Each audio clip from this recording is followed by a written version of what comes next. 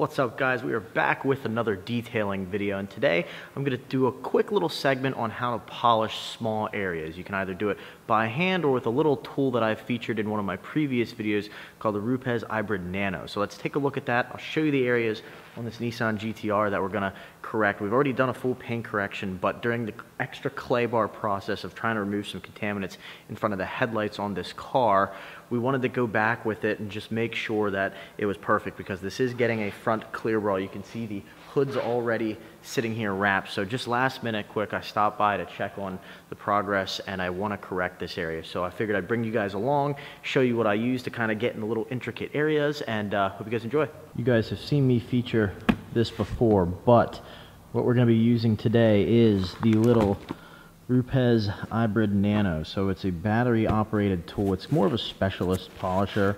Most people aren't going to have this, but it is a long neck. It is a dual action, so it spins this way and it also spins like that.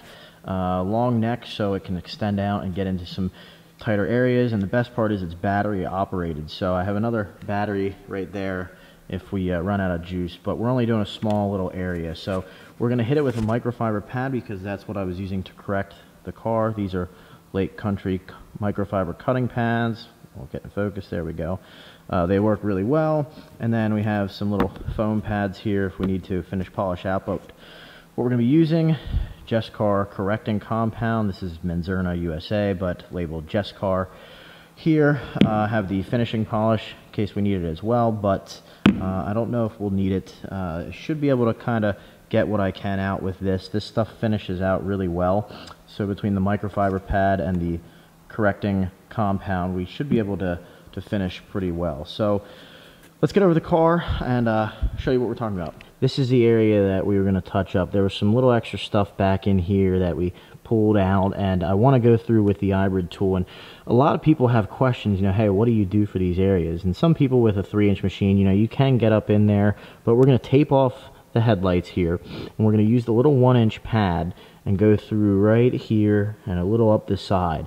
It's really a specialty tool. Again, most people aren't going to have it, but it's designed for intricate areas like this. So tape, well, I use Kamikaze tape. It's yellow tape. I'll show you here in a second. You'll see it, but I really like it. I was turned on to it from Matt Mormon at Obsessed Garage. Once I used that tape, I was kind of sold on it. I used to always use just Scotch painter's tape.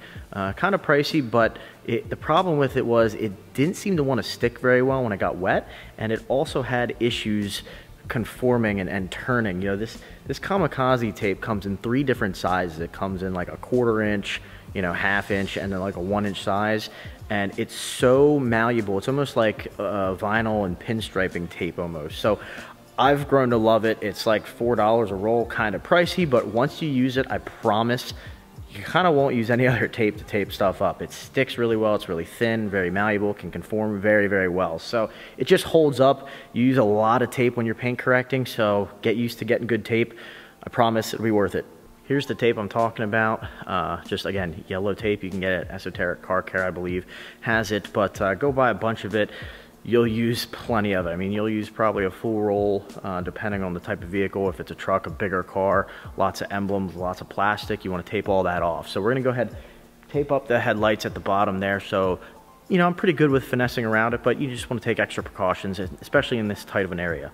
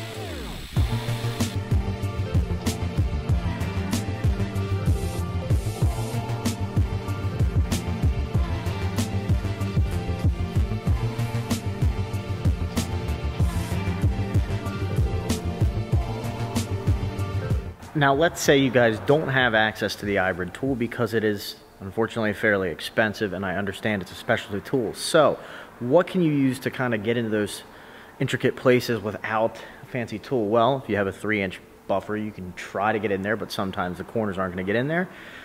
I have a polish removal towel here, but you can also use this with like a one-step polish. I usually use a one-step polish on the towel with my finger and a kind of hand polish, sometimes around emblems and whatnot. So you can kind of use that as a last resort. Again, if you're doing a lot of this kind of stuff, I recommend you invest in the specialized tool and machine.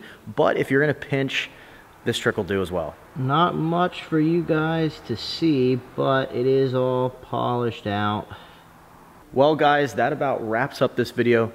A little bit of a shorter video, but I did want to kind of film this. Hopefully you guys are able to kind of see how that's done. I'm sure at some point one of you were wondering. Again, you know, if you don't have the machine, you can hand polish like that with a towel. I don't recommend that. I recommend getting the proper tools, but I understand, you know, that tool is expensive, and you know, some people have a budget, so I get it. And if you don't do this every day, or you don't do this a lot, it's, you know, it doesn't make sense. So I hope you guys enjoyed it. I got the level 1 gloss enhancement package from Detail Lab. If you don't follow me, you can follow Detail Lab on Instagram and social media at detail.lab. We're on Facebook, The Detail Lab, and Shane's gonna go ahead and finish wrapping the front of the car.